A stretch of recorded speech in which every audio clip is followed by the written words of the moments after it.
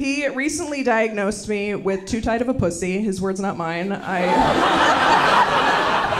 This is true. This was 2 weeks ago. He says I have persistent hymen. I've been putting it on my LinkedIn. I'm like, I don't care. He was like, the guys love it. And I was like, okay. I'm dating a woman right now. She doesn't give a shit if it's tight, right? She's not putting her finger in like, ooh, nice grip.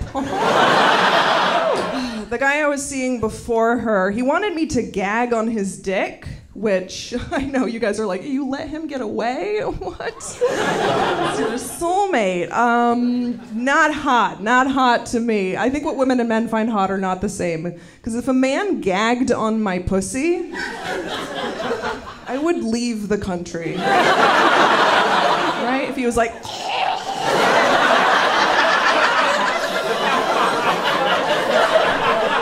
it would change my name and address.